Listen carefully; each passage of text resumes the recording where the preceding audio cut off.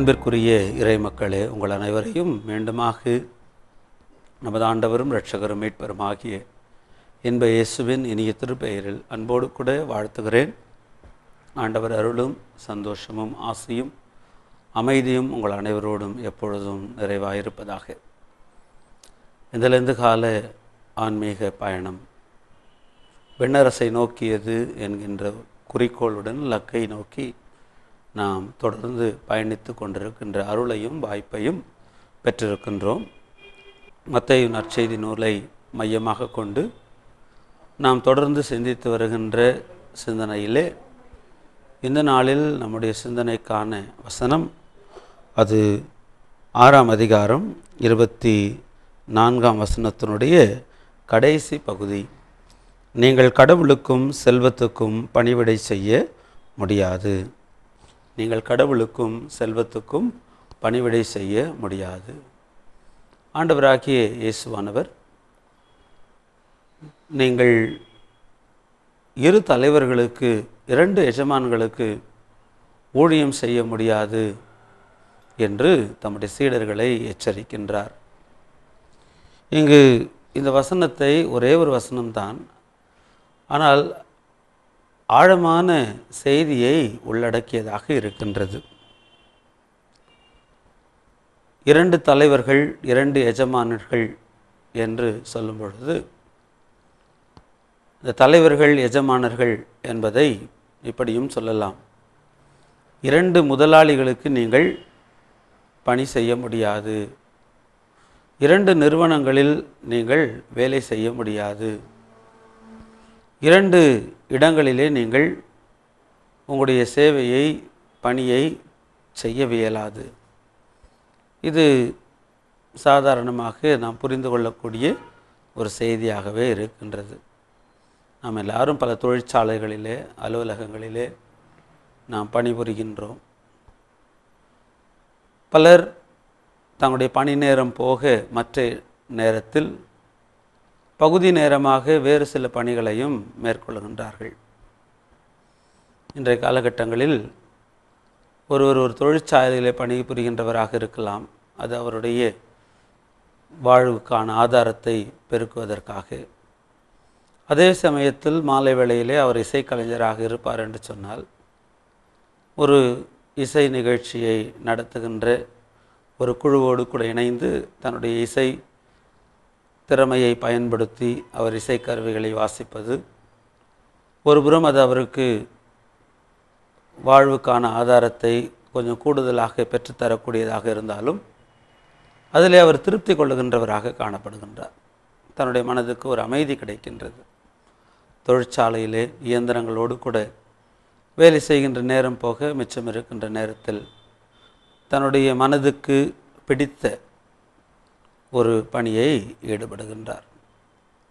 ஒரு பள்ளியிலே ஆசிரியராக இருக்கின்றவர் தன்னுடைய பள்ளி ஆசிரிய பணி நேரம் போக அவர் தனக்கு இருக்கின்ற ஒருவேளை நல்ல அழகாக ஓவியம் வரைகின்றவராகவும் வண்ணங்கள் தீட்டுகின்றவராகவும் இருப்பார் என்றால் தன்னுடைய ஓவியம் வண்ணம் தீட்டுகின்ற பணியை செய்வதும் அதில் அவருக்கு ஆதாரம் கிடைக்கின்றதோ இல்லையோ அதன் மூலமாக தன்னுடைய மனதுக்கும் தன்னுடைய எண்ணங்களுக்கும் ஒரு சுகத்தை, மகிழ்ச்சியை பெற்றுக்கொள்ளுகின்றார். இது ஒரு புறம் எனும் பொழுது, ஒருவர் 2 இடங்களிலே முழு நேரமாக பணியாற்ற முடியாது.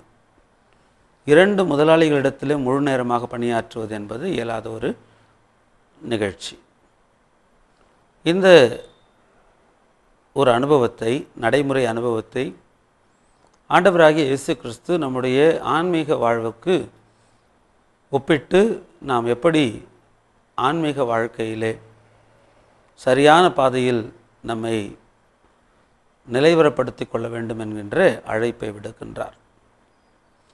ஆன்மீக வாழ்க்கையிலே நமக்கு இருக்கின்ற மிகப்பெரிய போராட்டம் என்னவென்றால், கடவுளுக்கும் இந்த உலக பிரகாரமான பொருளுக்கும் நாம் நம்மை ஒப்பு கொடுப்பது. கடவுளும் வேண்டும், ஆன்மீகமும் வேண்டும். அதே வேளையிலே மனதுக்கு இன்பம் தருகின்ற உலக பொருள் சார்ந்த வாழ்வும் வேண்டும் என்கின்ற ஒரு நிலை பல நேரங்களிலே நமக்கு காணப்படுவதுண்டு.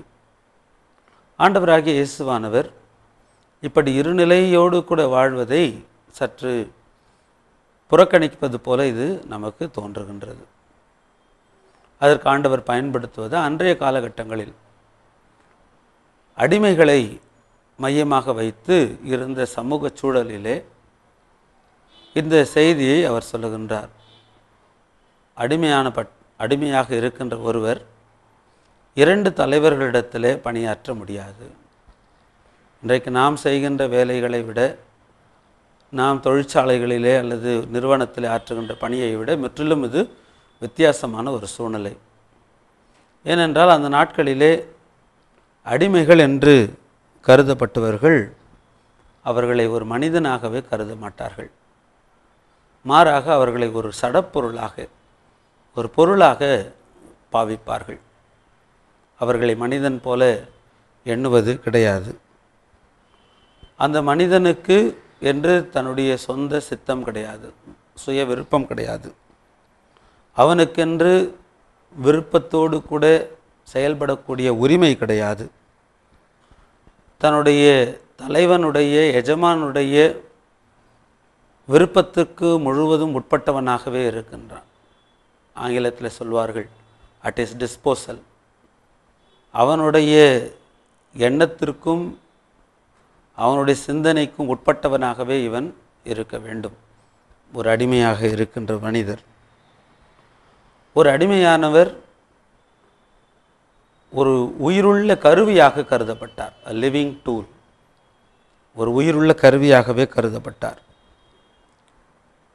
எஜமான் அந்த அடிமையை ஒரு பொருளை இன்னொருவருக்கு விற்பது போல இன்னொருத்தருக்கு விற்றுவிடலாம். என்றைக்கு அவர் அவருக்கு விற்றுவிடுகின்றாரோ அன்று முதல் அவர் வேறொருவருடைய பொருளாக, உடைமையாக மாறிவிடுகின்றார். அந்த அடிமையை அந்த தலைவன் தன் விருப்பம் போல அடிக்கலாம், அவனை தூக்கி வெளியிலே எறியலாம், ஏன் அவனை கொலை கூட செய்யலாம். ஏன் என்று கேட்பதற்கு நாதி இல்லை. சுய அடையாளமற்ற ஒருவராக அவர்கள் காணப்பட்டார்கள். அதுபோல இந்த அடிமைகளுக்கென்று ஒரு நேரமே கிடையாது. இன்றைக்கி நாம் வேலை செய்கிறோம், 8 மணி நேரம் வேலை, அதுக்கப்புறம் மிச்சம் இருக்கிற நேரம் நம்ம நேரம்தான். நான் சொன்னபடி விருப்பம் போல பணிகளை நாம் செய்யலாம், விருப்பம் போல வாழ்க்கை வாழலாம், குடும்பங்களை கவனிக்கலாம், என்ன வேணாலும் செய்யலாம். நாம் எந்த தொழிற்சாலையிலே எந்த எஜமான கீழே பணியாற்றுகின்றோமோ அவரிடத்தில் அனுமதி கேட்க வேண்டிய அவசியமில்லை, அவருடைய கண்காணிப்பில் இருக்க வேண்டிய அவசியமில்லை. நாம் நம் விருப்பப்படி இருக்கலாம். ஆனால் அடிமை என்கின்றவன் அந்த நாட்களிலே அவருக்கென்று தனிப்பட்ட ஒரு நேரம் கிடையாது.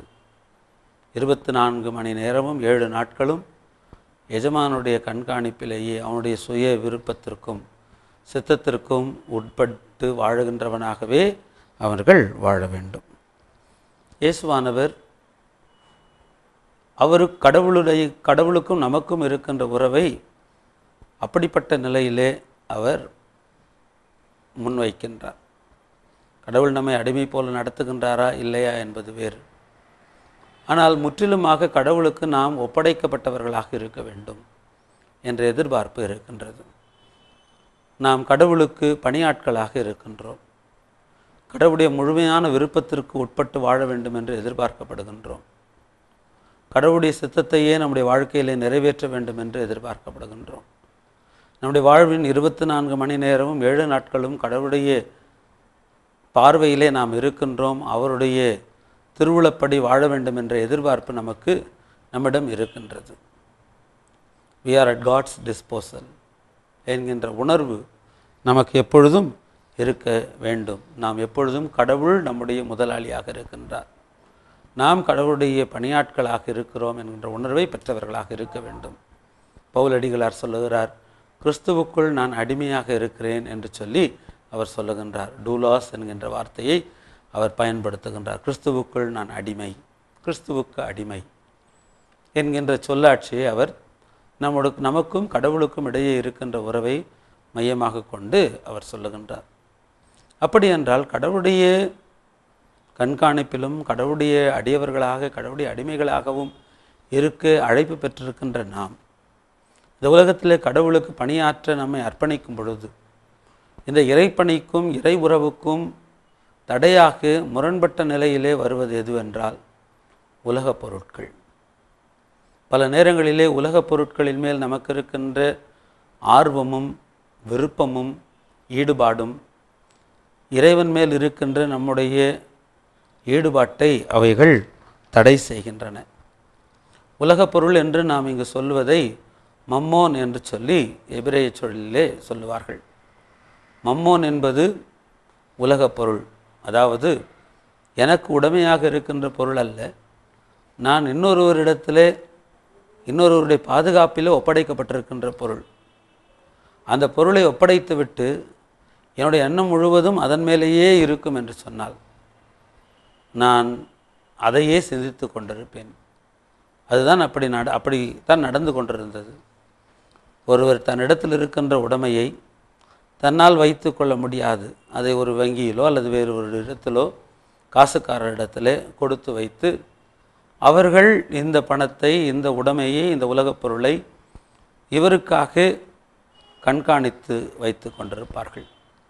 ஆனால் அப்படி கொடுத்து வைக்கும் பொழுது இவருடைய எண்ணம் பல நேரங்களில் அந்த பொருள் என்ன ஆயிற்றோ, அது எப்படி இருக்கின்றதோ, திரும்பி தனக்கு வருமோ கிடைக்குமோ கிடைக்காதோ என்கின்ற ஒரு நிலையிலேயே இவர் சிந்தித்து கொண்டிருப்பார். இது ஒரு புறம் இருக்க, இந்த மம்மோனை தன்னுடைய பராமரிப்புக்குள்ளாக பெற்றவர் தன்னுடைய பராமரிப்பிலே இருக்கின்றது, அது தனக்கு உரியது அல்ல, இன்னொருவருக்கு உரியது என்கின்ற ஒரு மனநிலையை உடையவராக இருக்கின்றார். ஆனால் நாளடைவிலே அவரே அதற்கு உரிமை கோருகின்ற நிலையும் சூழலும் மாறுகின்றதாகவும் காணப்பட்டது. இப்படிப்பட்ட சூழ்நிலையிலே தான் ஆண்டவர் சொல்லுகின்றார், உண்மையான வாழ்க்கைக்கென்று அழைக்கப்பட்டவர்கள் இந்த உலகப் பொருளின் மேல் நாட்டமுடையவர்களாக வாழ முடியாது. உலகப் பொருள் ஒருபொழுதும் தீங்கானது அல்ல. உலகப் பொருள் வாழ்க்கைக்கு மிக மிக அவசியமானது. ஆனால் அதன் பேரிலேயே முழுமையான நாட்டம் கொண்டிருப்பது தவிர்க்க வேண்டிய ஒன்று. ஏன் நாம் அந்த உலகப் பொருட்களை முழுமையாக தவிர்க்க வேண்டும்? இந்த உலகப் பொருள்களை குறித்து நாம் 3 விதமான பார்வை கொண்டிருக்கிறோம் என்று சொல்லப்படுகின்றது. 3 விதமான எண்ணங்கள், 3 விதமான பார்வைகள். ஒன்று, நமக்கு இருக்க வேண்டியது இந்த உலகத்தில் உள்ள அனைத்தும் கடவுளுடையவைகள், எனக்கென்று எதுவும் கிடையாது, எல்லாம் கடவுளுடையவைகள். திருப்பாடல் ஆசிரியர் சங்கீதக்காரன் 24ஆம் சங்கீதம் 1ஆம் வசனத்தில் சொல்லுகிறான், பூமியும் அதில் உள்ளவைகளும் உலகமும் அதன் குடிகளும் கடவுளுடையவைகள். All things belongs to God. எல்லாமே கடவுளுடையது. எனவே இந்த உலகத்தில் இருக்கின்ற அனைத்தும் கடவுளுடையதாக இருக்கின்ற பட்சத்தில் ஒருவரும் அவற்றின் பேர் தனக்கென்று சொந்தமாக தனிப்பட்ட முறையிலே உரிமை கோர முடியாது. எல்லாம் கடவுளுடையது. பூமியில் உள்ள அனைத்தும் கடவுளுடையது. கடவுள் தன்னுடைய விருப்பப்படி அல்லது தன்னுடைய சார்பிலே நின்று இவற்றை பொறுப்புடன் நிர்வகிக்கின்ற அந்த உக்ரானத்துவ பணியை நம்மிடத்தில் ஒப்படைத்திருக்கின்றார். எனவே இது இவைகளெல்லாம் கடவுளுடையவைகள். அவர் நம்மிடத்திலே நம்முடைய பொறுப்பிலே அவற்றை ஒப்படைத்திருக்கிறார் என்கின்ற உணர்வோடு கூட வாழ நாம் எதிர்பார்க்கப்படுகின்றோம்.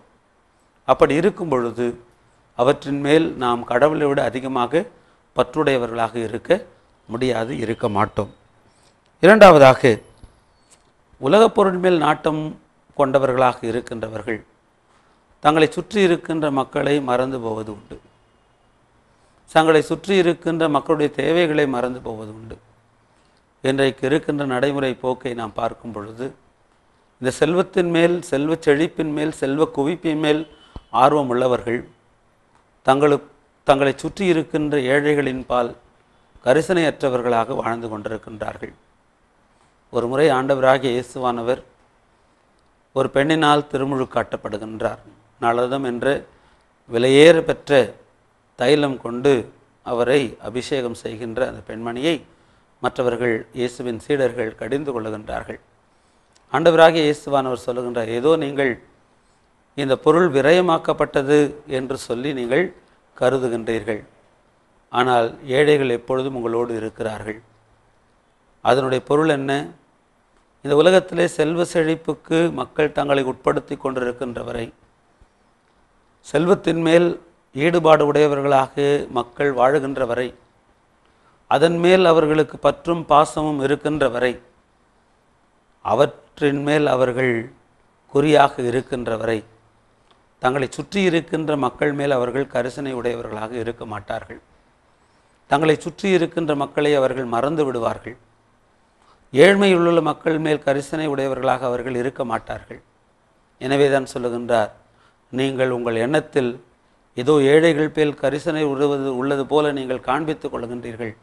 ஆனால் செல்வ செழிப்பின் மேல், செல்வத்தின் மேல் நீங்கள் பற்றுடையவர்களாக இருக்கின்ற காரணத்தினாலே நீங்கள் சுயநலத்தோடு கூட வாழ்ந்து கொண்டிருப்பீர்கள். ஏழைகள் அதுவரை உங்கள் மத்தியிலே இருந்து கொண்டே இருப்பார்கள். ஏழைகள் இல்லாத நிலை உருவாக வேண்டும் என்றால் என்ன செய்ய வேண்டும்? பொருளின் மிகுதியால்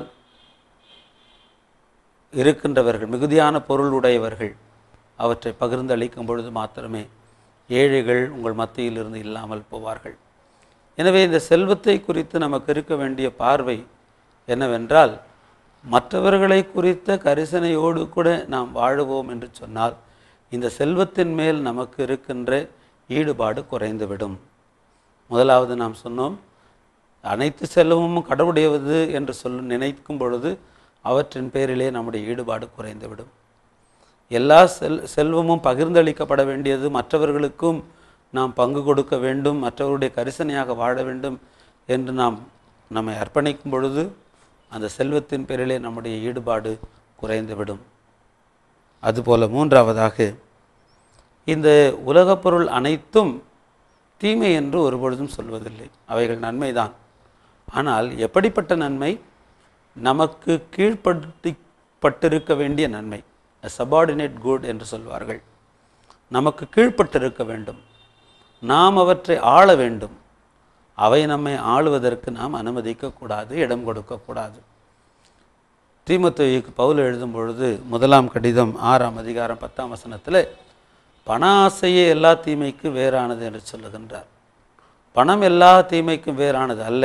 பணம் இல்லாமல், பொருள் இல்லாமல் இந்த உலகத்திலே நாம் எதையும் செய்ய முடியாது. இப்பொழுது நாம் உங்களோடு கூட பேசி கொண்டிருப்பதும் ஒரு வசதி.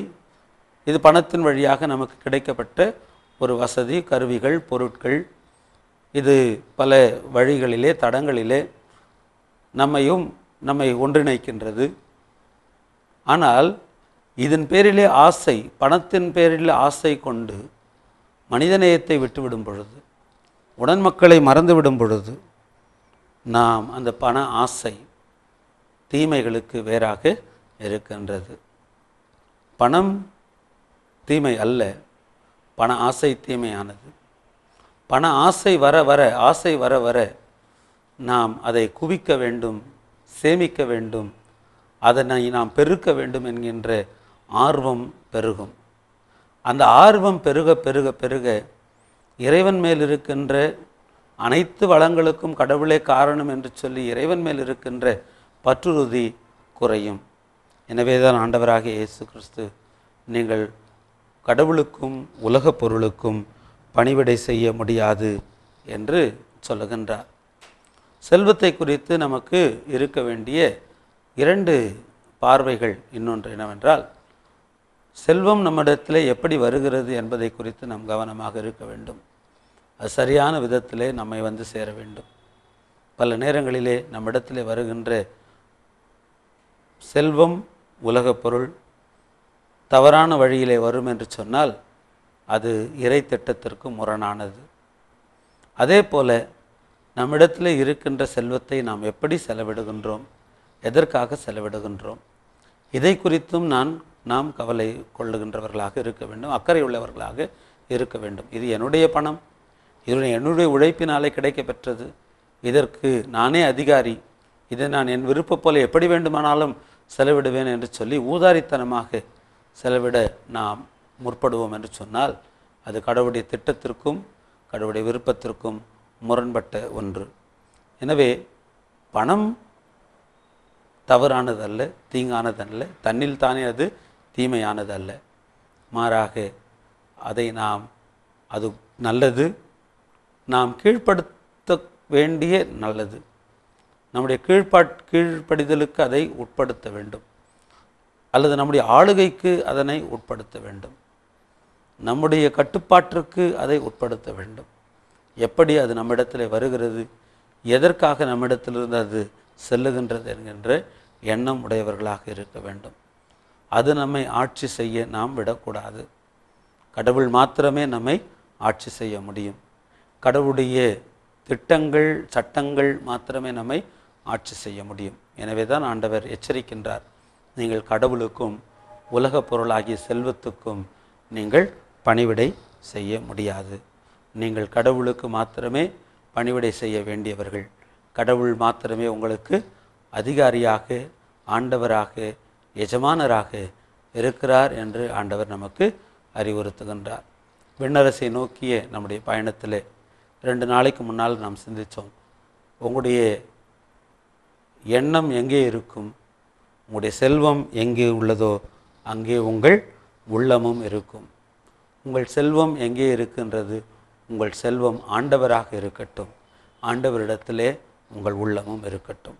இந்த லெந்து காலங்களில் ஆன்மீக பயணத்தில் விண்ணரசை நோக்கி நாம் அடியெடுத்து வைக்கும் பொழுது ஆண்டவரே நம் செல்வமாக்குவோம், அவரிடத்திலே நம்முடைய உள்ளத்தை நாம் அர்ப்பணிப்போம்.